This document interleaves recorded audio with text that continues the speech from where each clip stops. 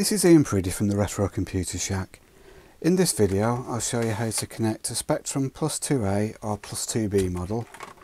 This one's a Plus 2A model.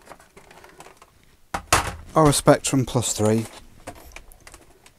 which is obvious because it's got the floppy disk drive built in, to a TV via the Scart socket. To do this you'll need my RGB Scart lead, which connects the Spectrum video to the Scart input on the TV. Make sure the computer and the TV are switched off.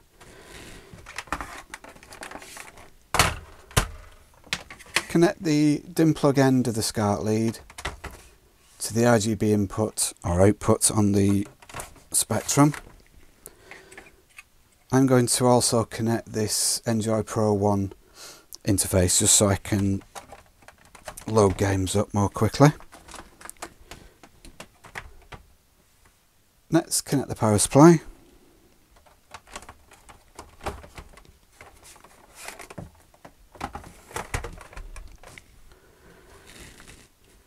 Then switch the TV on.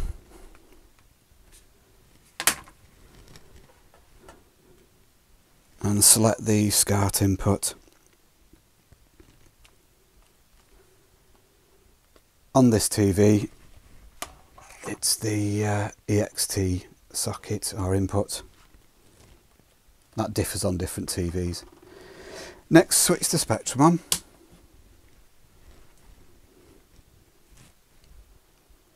And we get a picture. That focusing is the camera, it's not the TV. It'll sort itself out in a second. There we go.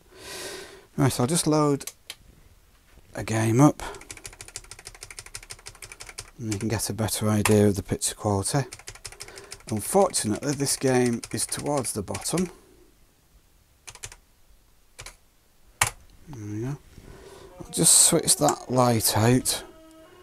If you see any fluctuations of brightness levels or focus going in and out, that's not the TV, it stays perfectly clear. That's just the video camera automatically compensating. I'll just turn that sound up a little bit, don't know whether you can hear that. The sound comes through the TV as well, not through the computer.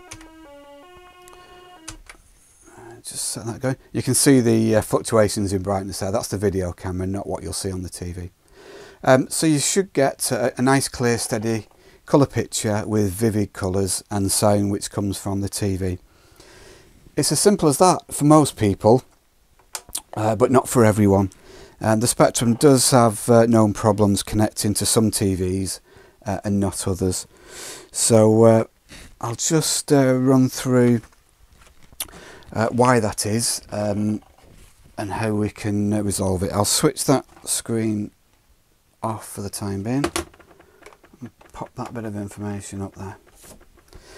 Okay, let's zoom in. The main problem with the Spectrum is that it can't supply a high enough voltage to pin 16, which is the blanking signal, which is there. I'll just explain what the blanking signal does, that'll probably be easiest.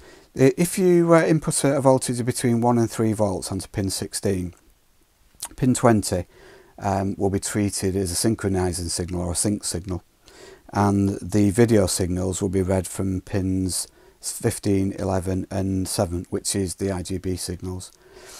If you get a voltage of less than 1 volt, it will treat the signal on pin 20 as a composite video signal, and it will ignore the data on pins 15, 11 and 7 and switch the TV into composite video mode. When it does that, you'll see these sort of problems. Snowy interface on the screen, a bit like an old TV when the signal was weak and you see all the spots on the TV. That's more noticeable with a white background. A flickering picture, which is sync issues. The screen may flicker on and off permanently, or it may come on for a few seconds and then go off, and so on and so on. You may get a very dark picture, which is probably a black and white screen as well. And the more common one is ghosting, which is basically shadows around the characters. So you'll get a colour picture. It looks reasonably normal, but not very clear because you've got these shadowing round or ghosting around the characters. So the reason for this is, even though the Spectrum outputs, move that down a bit, 12 volts from pin 1, which is basically fed into pin 16, which is the blanking signal. The actual voltage that's received on pin 16 is about 0.86 volts. This is because the 12 volts is fed by a serial resistor R44, which is 1K. For those who know electronics, a resistor in series doesn't drop voltage, but it does limit current. However, the voltage drop is caused by the input impedance of the blanking signal on pin 16, which is 75 ohms. So basically this creates a voltage divider, and the 75 ohm resistor is basically going between the signal input and ground, so then it will drop voltage. And the reason you get a voltage of just about 8.6 volts, or 8.3 volts, 0.3 volts rather, 0.8 volts even, is because of the way it's calculated. So we've got 12, this is with the original 1K resistor fitted. You've got a voltage input of 12 volts. The resistor value in the calculation is 1000 ohms, or 1K, and R2, which is the input impedance of the blanking signal, is 75 ohms. So the calculation for that is a voltage output of 0.83. The way to fix it is to reduce the value of R44 from 1K to about 500 ohms. It can be anywhere really between about 500 ohms and 680, but I choose 500 because that's it gives good voltage output.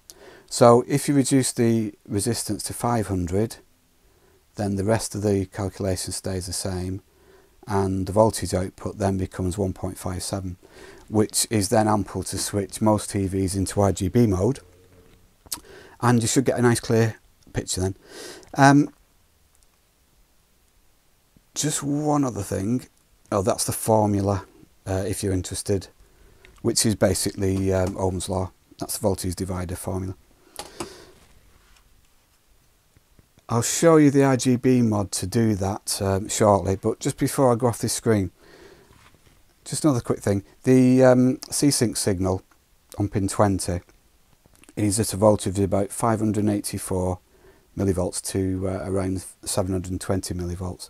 The maximum signal level for the synchronized or C-Sync signal is 1 volt, so this is well within that range. This makes it completely compatible with the OSSC Scart to HDMI converter, and also the RetroTink 5x Scart and 2x Scart to HDMI video converters. I have all those converters and I've tested all my RGB leads on them and they work fine. So what we need to do is basically reduce the resistor value of R44 from 1K to about 500 ohms. So I shall show you how to do that. It's quite simple for anyone with basic electronics knowledge. I just knock my remote control off. I'm not going to go through the whole document because you can click the link below the video and download this and read it at your leisure, but I'll just basically show you what we need to do. Inside the Spectrum on the circuit board, just below the RGB socket, you'll find R44, which as you can see at the moment is 1K. So basically you can remove that resistor and replace it with a 470 ohm, or anywhere between about 470 and 680 ohm, but you need to remove the circuit board to do that. Or an easier way of doing it is just to solder another 1K resistor in parallel with the existing 1K resistor. For those who know electronics, you'll know that if you connect two resistors in parallel, if they're the same value, then the total resistance will be half the value of one of those resistors. So in this case we've got two 1Ks, so the total resistance will be 500 ohms. This will then give you the 1.5 volt for the blanking signal, and hopefully switch the TV into RGB mode, and you won't have any of those display problems. If you want any more information on these, I'll put some links below the video, which you can see in the on my YouTube channel. Well, that's about it for me for this one. Thanks for watching, and I hope you find this useful.